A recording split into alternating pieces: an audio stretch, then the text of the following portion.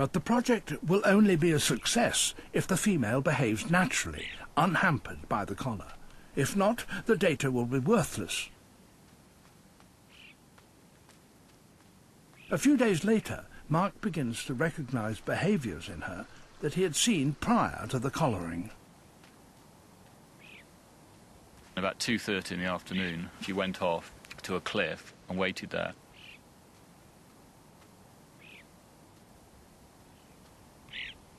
There's no markhor around at all. And then suddenly you could start to see a few boulders rolling down. And there's one markhor was coming down the cliff.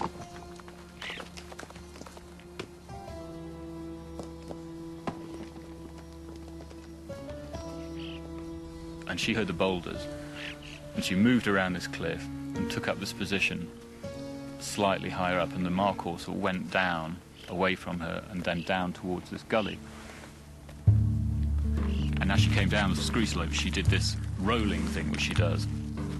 She'll roll right over on her back like a domestic cat. When she does this rolling, you know that she's into a serious hunt. We don't quite know why it is. Maybe it's to kind of mask the scent or change the colour. So she went further down, and she got to this point, and she was looking down at the markhor.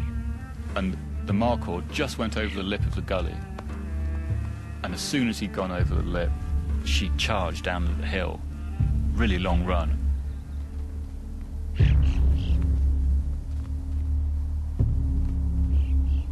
And got to this bush and hid in this bush. I was following her down, and I got to this point, and because of this black and white viewfinder in the camera, I couldn't really see what was going on. And in fact, the markhor was just right in the middle of the frame. I couldn't see it at all. So I was like, oh, where's she gone, where's she gone? Moved the camera, and at that moment, she charging out of the bush and took him out. Jumped right on top of him, and they disappeared down to the bottom of this gully.